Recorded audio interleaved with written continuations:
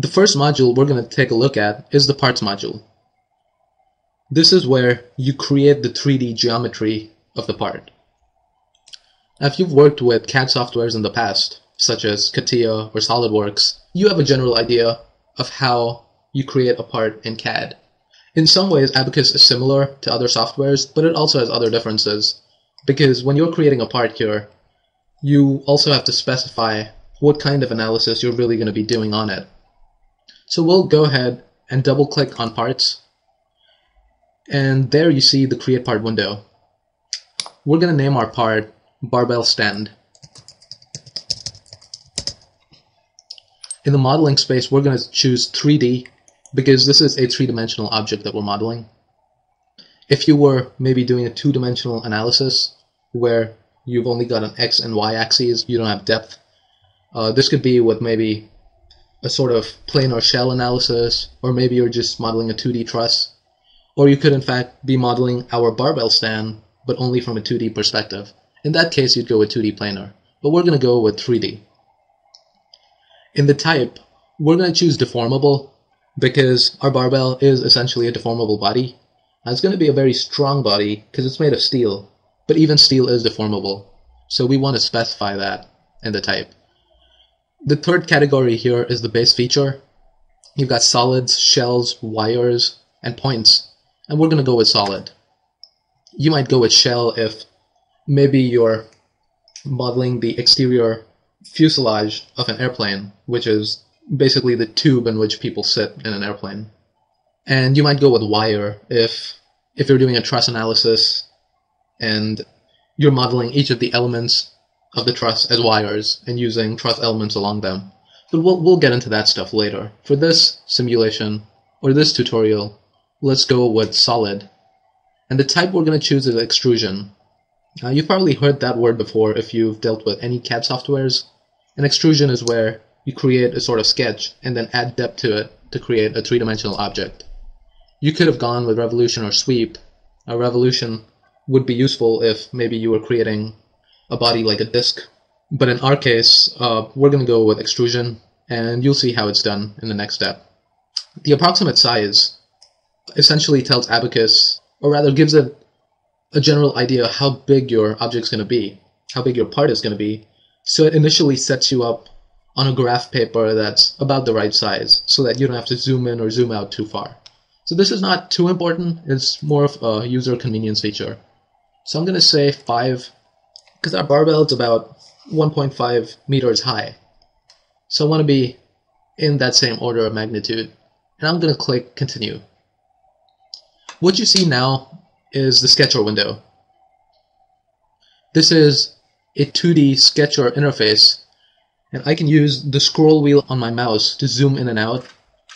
So I'm zooming out right now, and you see it's given me a 5x5 graph paper just because I set 5 as my approximate size in the Create Part window just a moment ago. I'm going to zoom back in on this, and we're going to start modeling our barbell. Now, one thing I should point out, when we double-clicked on parts, got the Create Part window, and then hit Continue, and it brought us into this interface, it also changed this toolbar you see on the left over here. You see, depending on which module you are, this toolbar changes accordingly, giving you the tools you need in that module. And also up here, Abaqus tells you what module you're in. Although you could just look at your tree over here, and it basically reflects the same information. We're not going to look at each and every one of these tools in this video. In fact, we may not look at all of them in the entire set of tutorials. Some of them you can probably figure out just by clicking on them, playing around with them, and if you have experience with CAD, you'll pick this up pretty quickly. So we're only going to use the ones we need for the simulation, and hopefully that'll get you started. So the first one I'm going to click is the Create Lines Connected tool. I click on that, and I'm going to start out at the origin, and I'm going to draw up a basic sketch, kind of rough without dimensioning at first, outline of my barbell stand.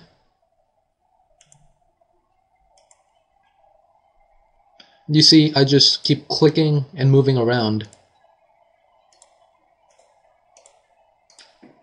like that,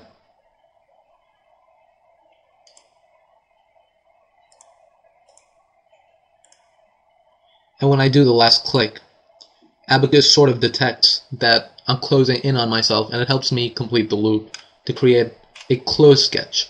Because remember, you always need a closed sketch in order to do an extrusion. Next, we're going to apply some constraints to this. Well, you'll notice Abaqus has already gone ahead and put in some constraints. See, H stands for horizontal and V for vertical. And Abaqus sort of detected that when we were drawing, that, hey, you're trying to create a vertical line, so I'm just going to go ahead and put a V next to it and apply that constraint for you.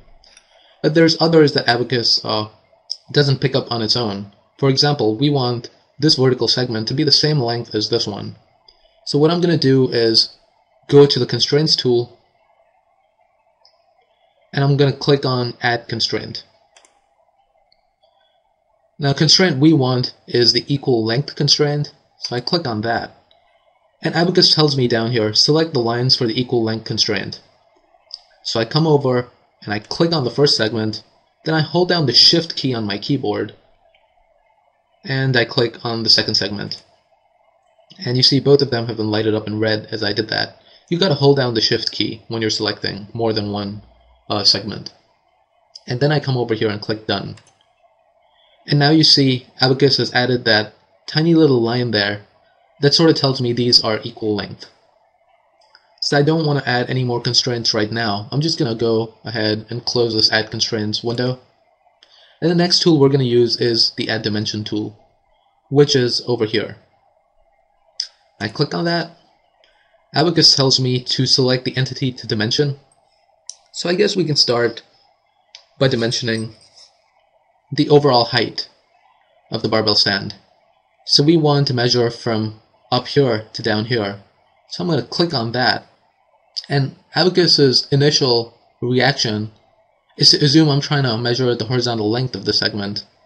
But if I start moving upwards like this, and I move my mouse over the second segment, it realizes I'm trying to actually find the distance between those two segments. I click again, I drag it out, and click a third time. Now at the bottom of my screen, I can enter in the actual dimension itself. So we're going to go with 1.5. Now you see our dimensions were kind of off. Like my sketch was not very accurate at all, and it seems to have made a little bit of a mess over here. And maybe I should have started out with dimensioning some of the other parts first. So I'm going to backtrack just a little bit by undoing my previous option. You can do this by going to the Edit menu and choosing Undo, or you could hit Ctrl-Z on your keyboard. I'm going to undo this, so we are back to where we were a step ago. I'm going to come back to the Add Dimension tool, and this time I'm going to dimension the thickness of this protrusion. And I click on the first one, and then the second, pull it out, click again, and I'm going to set this to 0.1. I'm going to go ahead and dimension the rest of this object.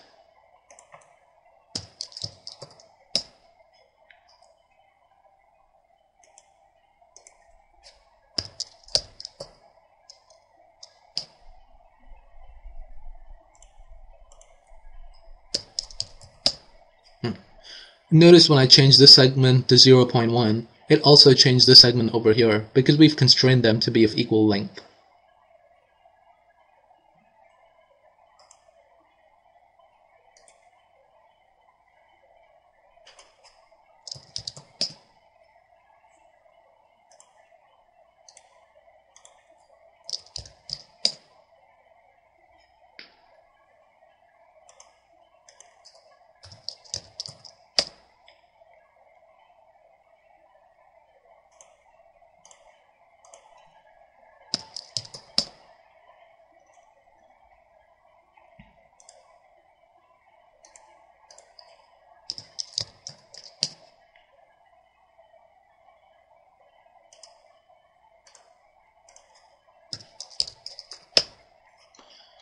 So we've got our sketch dimensioned out exactly as it is in the schematic.